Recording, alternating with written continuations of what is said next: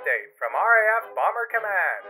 The multinational crew of Friday the 13th, made up of Canadian and American airmen and a Dutch freedom fighter, take flight on their second mission.